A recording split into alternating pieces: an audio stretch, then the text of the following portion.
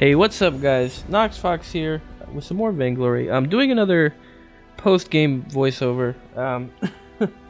What happened with this one, you may have seen in an earlier video I did where I was pedal. Yeah, just me and Rumbly went and recorded a bunch of matches one night, and for whatever reason, Rumbly's audio just kind of stopped existing for like the last portion of all the things we recorded. So I didn't catch it in time to notice it on the first one, but yeah, once I saw it there, I saw that it was like that for all these videos. So I'm just gonna do a voiceover rather than just have like, I don't know, just awkward dialogue at the end where I'm just talking to myself and Rumbly can't respond because his audio isn't there. Yeah, so okay, so that's that. Now back to the match. This is a match where we were running a comp that we've been experimenting with a lot lately. It's weapon power Arden and roam Kashka, or support Kashka, however you want to identify it. And this time I'm running the Kashka because I've been playing way too much Arden lately. I mean, Arden's pretty much my main at the moment. He's who I do most of my ranking with. So I mean, he's just gonna be around a lot just because I'm always playing him.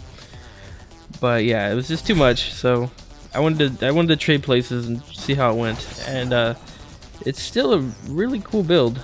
Even seeing it from the other side now that I've seen it as both the jungler and as a support, it's pretty cool for both members. We run it because it's super fun to play, but it works fairly well. One of the big goals of it is to get like early game like jungle dominance, just with all the damage.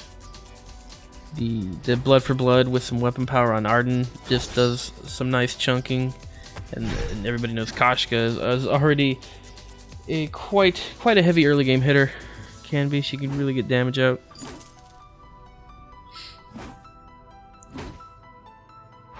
We were a little bit worried because Kestrel is kind of the same way. Kestrel can also be really nasty in the beginning. As you can see, we're already both half down in that engagement, but we managed to burn down the Kestrel, and now it's just easy to clean up the Catherine. And now we have that jungle dominance, and we get a little confused about where we're going right here, but then we finally make our way to the backs. And yeah, so that's just basically how we try to run this comp. Is you just get that early kill, get the backs, and then just keep doing it as long as the laner lets you. Laner either has to, he either has to let it happen or he has to come down and start missing farm and such. I don't know, but like I said, we mostly play it because it's fun. I'm not gonna try and say it's like some pro strat or anything. It's just a fun comp. I will say that one of the useful things about it is Kashka already, even if she's going a jungle, is gonna build tanky. So it's not even that like much of a divergence from your usual build as Kashka. You can just get like so far what we've been running. What Rumbly's been running, and then I just kind of asked him what he's been running because like I said, this is my first time in the position. But yeah, he's just saying just get Aftershock and just get the regular, kind of defense you would want to have as a support, and it just does pretty much fine. And it definitely seems like it does. And so yeah, because of that, then you're just getting damage as Arden, but Arden already has a ton of utility even without building a support. He has the Gauntlet, the Vanguard is super nice. It also ends up being a very mobile pair because Kashka has her Pounce, and then Arden just follows up with the Vanguard onto the Kashka, like just right there. It was a short hop there, but you can kind of see how it works. So Kashka pounces in, does her spin, Arden Vanguards in, which also does damage, and then lands an auto attack, and then immediately follows up with a blood for blood, and it's just a lot of damage all at once. It can be really hard to deal with.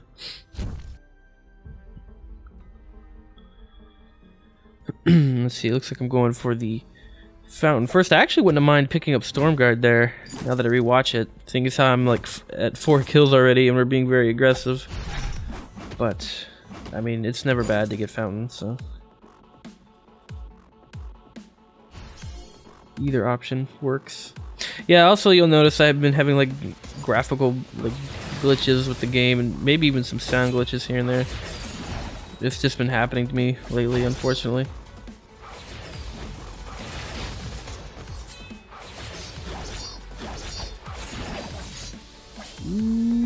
Oh, nope. And down I go.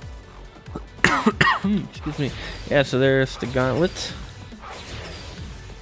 That utility, even though the support's down, you still have utility. It's very cool. Yeah, once Koshka gets level 6 and you have the Arden already with his utility, it becomes very nice because Kashka gets her stun, and then you have Arden with the gauntlet. I mean, if you catch somebody out, they have very limited options for escape because they're either going to get stunned or gauntleted or both. And the team has, like, the composition has very good chase. And then also the Arden will most likely have a Shiv. It's a very good item. Yeah, since I actually have more knowledge of the Arden aspect of the build because I play it the most. But yeah, the Shiv is really important. I mean, especially if there's going to be mobile characters. If they're not really mobile, you might get away without it, but I don't know, most heroes are just mobile these days. But yeah, because you have the Pounce and the Vanguard, I mean, you could make it work without it. But I don't know, it's always just nice to have Shiv to stay sticky. It's super useful.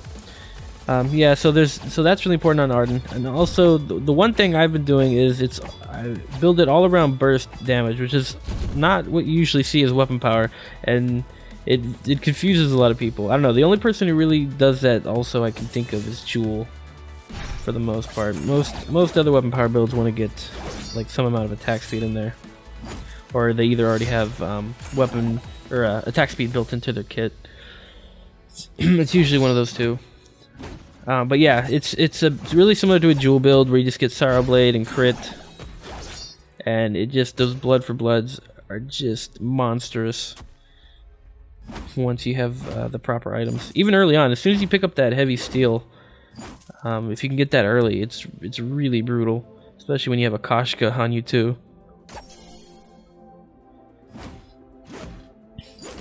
Yeah, it's definitely a comp that catches people off guard. I've noticed that for sure, because they'll confidently engage on us and then and then very quickly have to disengage once they see the kind of damage it's putting out.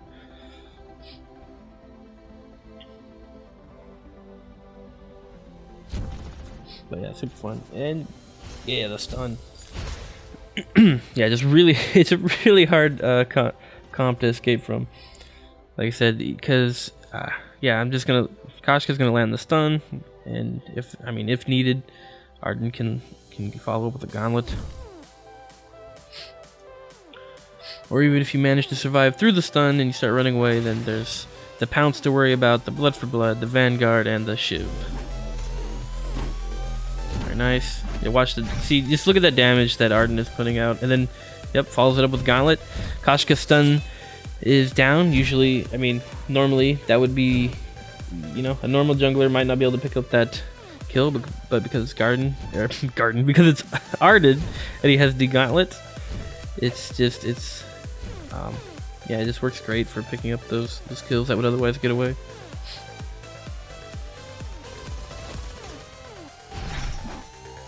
And I'm not sure if I'm going to bring up the score screen again so we can see what Rumbly actually is building, but I'm pretty sure he was asking me, like, what to build. So I'm probably...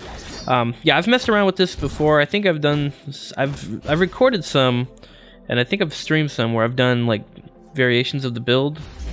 I don't think any of those are going to be up on YouTube, but maybe if you've seen the stream, you might have seen me do some different builds. But what I run now on Arden is Sorrow Blade and Double Tyrants.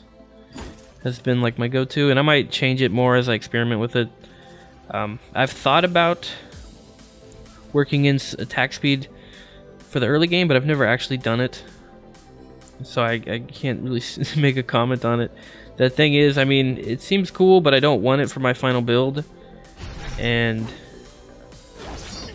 yeah, I mean, if I have to sell it, then I'm just losing money out of it. And so far, I haven't needed it. It's been working just fine without attack speed.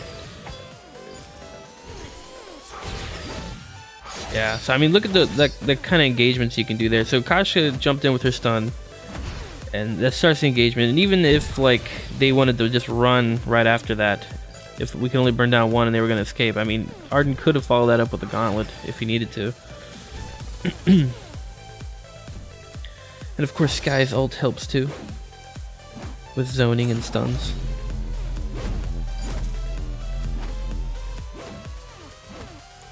I mean, there's a potential stun on each one of these characters. Yeah, as far as the laner, we don't have like a preferred character for laner. I mean, as long as it's CP, it works fine. We haven't found one that's like that we prefer over others. We just, you know, we don't really have a third that we try to run in the comp, so we're usually just playing with whoever we find, either as just like a random laner or, you know, just whoever we could find at the time. Yeah, we haven't tried to run this as a 3-man comp. It's just a jungle comp so far. But yeah, as long as you got a CP laner, works pretty fine. Clean up. Yeah, the Arden, once the build is complete, will do insane amounts of damage to turrets. And I'm not exaggerating when I say that he'll be able to take out the turrets in about 4 to 5 shots. It's really crazy. You definitely saw that if you watched some of my streams when I was showing off this build earlier, the Arden half of the build.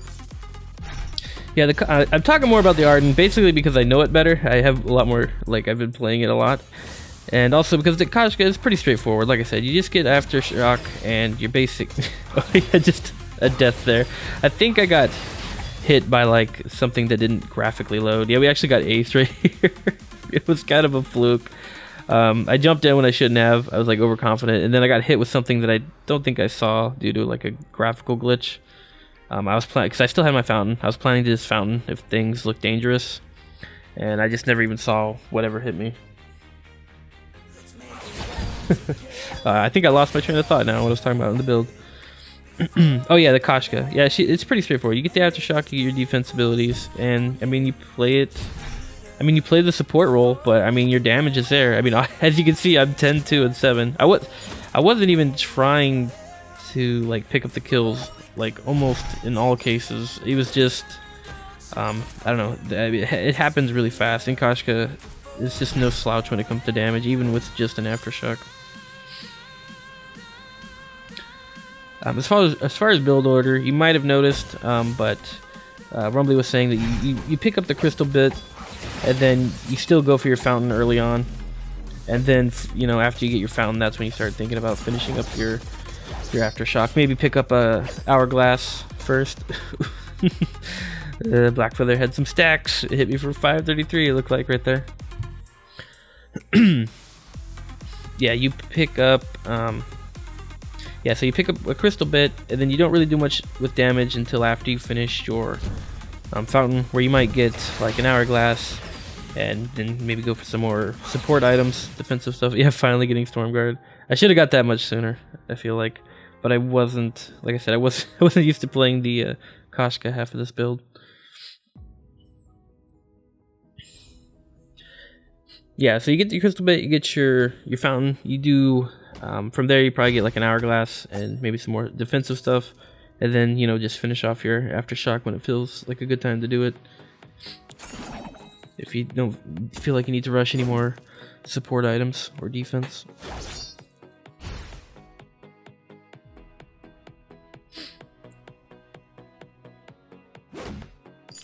Yeah, we also, Sky was, the laner was performing very well as well. I think it was Geo Penguin. I haven't checked. Oh no, it wasn't Geo Penguin, it was Xpod. Okay. Yeah, we played with both Geo Penguin and Xpod that day. But yeah, Xpod doing just fine as Sky.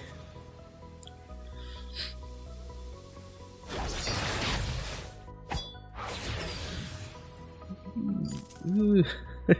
Taking so much damage, but I stayed up. Very cool.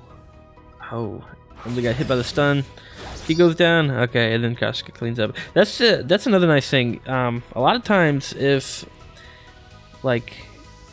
even if you focus the jungler, like even if you manage to take him out, I mean, Kashka still does damage. You can't ignore her, you know, damage wise. And it's like, it doesn't even matter who they take out. The damage will still be there, and the utility will still be there, because every character in this composition has some. Even, you know, because I mean, Skye is our particular laner for this match, and it's true of her as the laner, because her ult definitely has some very nice utility and really nice ability to zone, and if landed properly, can stun. But I mean, yeah, that's the thing. Even if you kill Skye, like, you get rid of the damage, but I mean, there's still 2 damage dealers, and there's still 2 people with the utility. If you take out the support, or, you know, like I said, doesn't matter who you take out. Everyone in this comp can supply damage and utility, which makes it it's just really nice. It's just a super fun comp. I keep saying that, but it's true.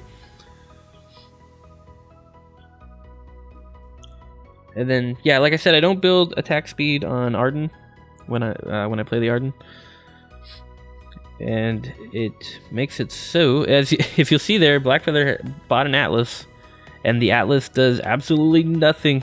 It's so awesome when they buy an Atlas. The Atlas does nothing against this build. It does not counter anything, because it's all just straightforward damage. It's all just auto attack damage and blood for blood damage.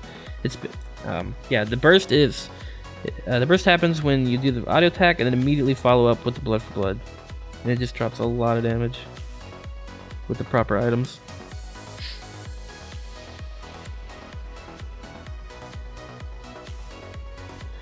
Very nice. It took a lot of damage though. Trying to get away. I wanted to get the Warhorn off, but I didn't. But yeah, that's the thing. No matter who you focus, you still have to deal with the other 2. If you take down the Arden, I mean, the damage isn't gone. You take down me, the utility isn't gone.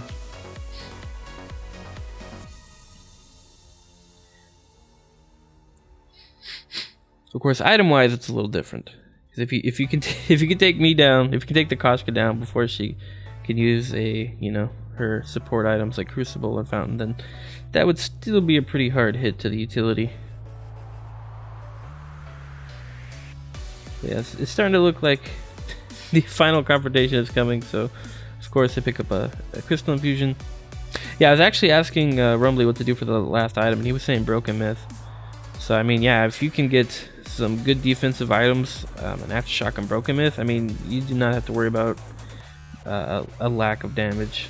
It'll definitely be not something to ignore, especially when you consider the Stormguard banner is going to be in there too.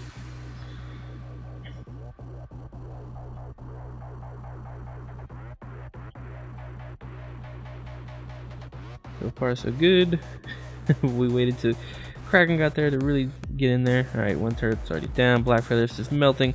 Yeah, and then once Blackfeather's down, I mean, we feel pretty secure, because he's the one that can really get out of hand with the breaking point stacks. I mean, and Kestrel can burst, but she's not going to be able to take down the 3 of us before we can take down the Vayne. Yep, there it goes. You might have noticed just how quickly Arden damaged that Vayne there at the end. Yeah, he does a lot of damage to turrets and Vaynes with that setup. Let's see what he ended up building. I want to see how if he was building what I was talking about here. There we go. Okay, yeah, so he was yeah, so he had the Sorrow Blade, 1 Tyrants, and then going for a Heavy Blade. Maybe he was going for double Sorrow, perhaps. It could work too. But yeah, guys, it's a super fun build to play. Hope you enjoyed watching this, and yeah, and I'll see you guys in the next one. Later, bye.